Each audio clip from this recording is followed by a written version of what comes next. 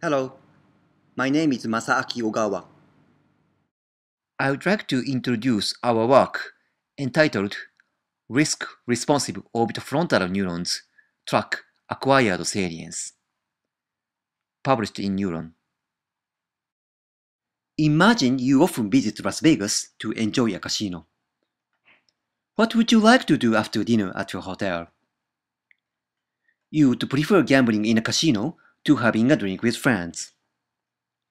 However, through lots of experience, you know going to a casino is enjoyable but high risk.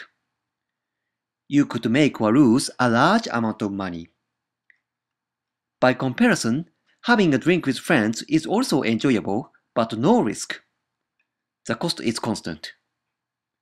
So risk is one of the factors that distinguish these scenarios.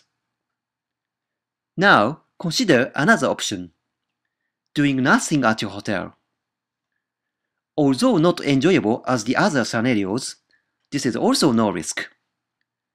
Thus, drinking with friends and staying in the hotel are not distinguished by their level of risk. However, they are distinguished by their level of salience acquired through experience. Indeed, this comparison is formally captured in a recent model of attention in associative learning proposed by Esbel and Hasselgrove. This model links acquired salience to the prior association between an event or circumstance and multiple outcomes. As a result, it predicts that a risky event associated with both reward and reward omission is more salient than a non-risky, safe event associated only with reward. It also predicts that the safe event is more salient than an event associated with no reward when none is expected. So risk is salient, but salience can be safe. How might the brain represent these quantities? We addressed this question by examining activity of single neurons in the orbitofrontal cortex, which has been shown to co-vary with risk and implicated in decision-making under risky situations. We trained rats in a simple order-queued response task in which 4 different order queues were associated with 4 different probabilities of reward 100, 67, 33, and 0%, respectively. During recording, rats responded more quickly and licked more as reward became increasingly uncertain, consistent with the higher salience of these trial types. We next try to identify risk-responsive neurons during 1-second outcome anticipation period. Here, risk was defined as reward variance, thus risk for 100 and 0% reward was 0, while risk for 33 and 67% reward was the same, above 0. We collapsed activity across 100 and 0%, or across 33 and 67%, and then compared them.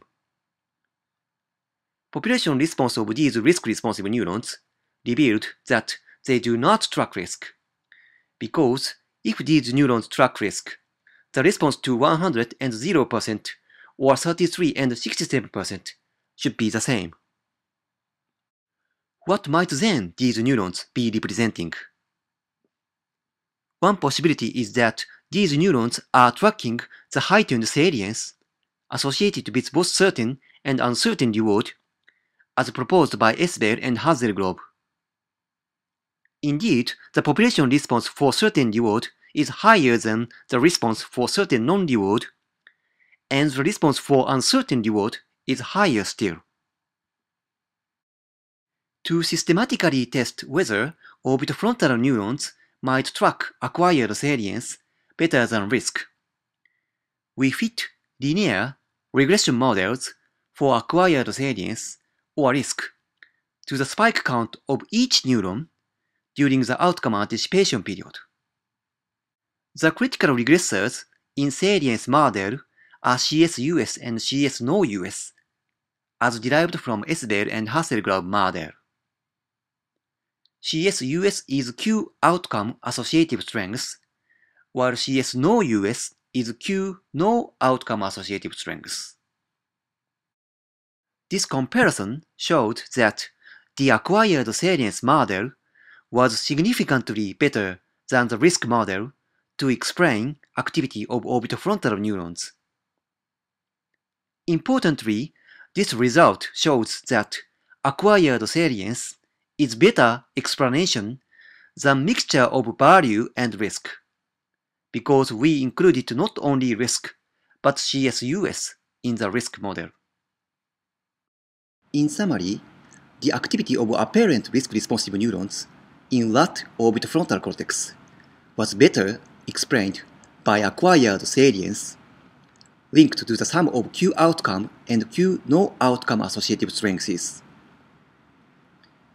Our result would substantially expand the understanding of the potential role the orbitofrontal cortex may play in associative learning and in neuropsychiatric disorders such as obsessive-compulsive disorders, schizophrenia, and addiction. So thanks for listening.